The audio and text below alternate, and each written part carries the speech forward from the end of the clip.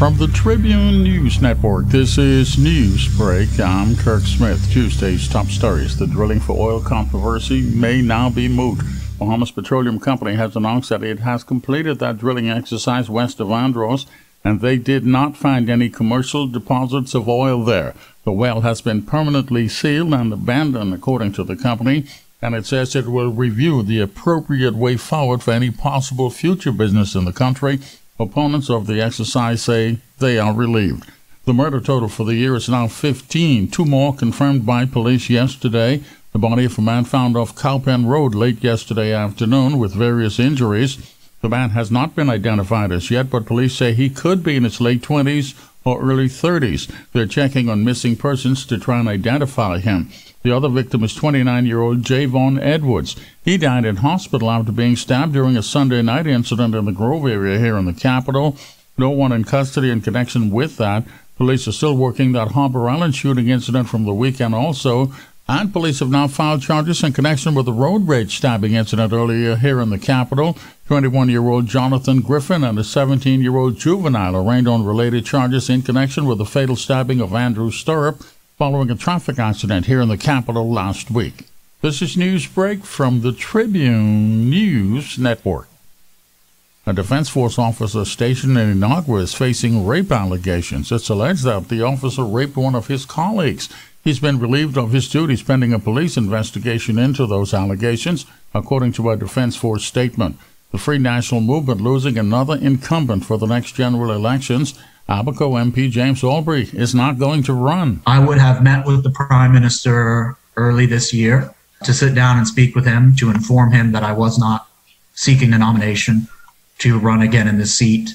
And I explained my reasons to him, and he was very accepting and accommodating of that. So there was no pressure from the party. It's already been confirmed that former Deputy Prime Minister Peter Turnquist will not get a nomination, and House Speaker Moultrie has quit the party.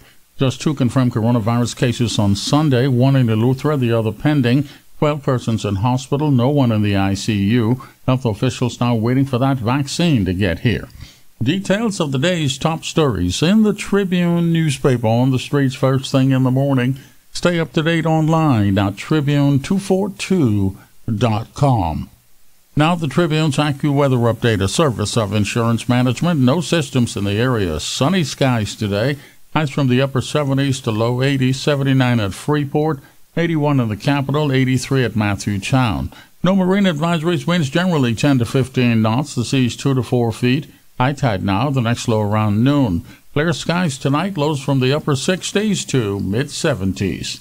If you need additional weather information, check the Tribune's weather page. For your insurance needs, call Insurance Management. Insurance Management wishes everyone a safe and prosperous year.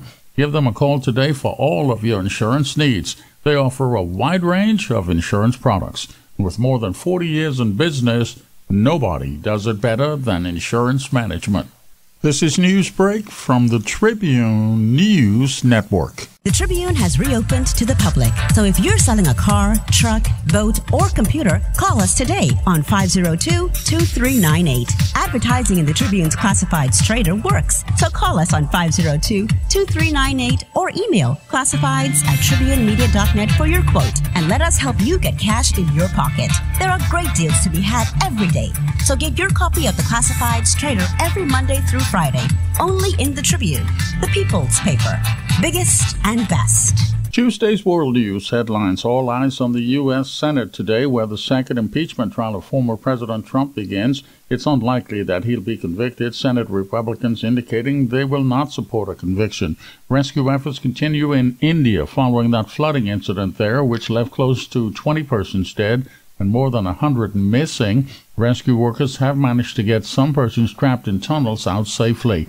Countries continue the coronavirus vaccination rollouts around the world. Decreasing numbers in the U.S. has health officials there hopeful that at some point they'll have the situation under control, but concerns remain about new variants of the virus now spreading in some states.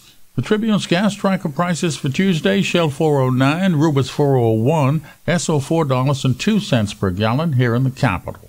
Now your sports notes brought to you by the Tribune Sports section. The Tribune Sports Tuesday.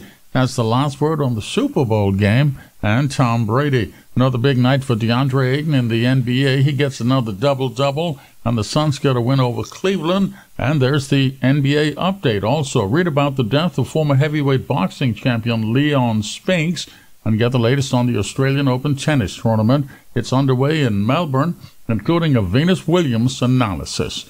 For all of your sports details, you want to check the Tribune Sports section.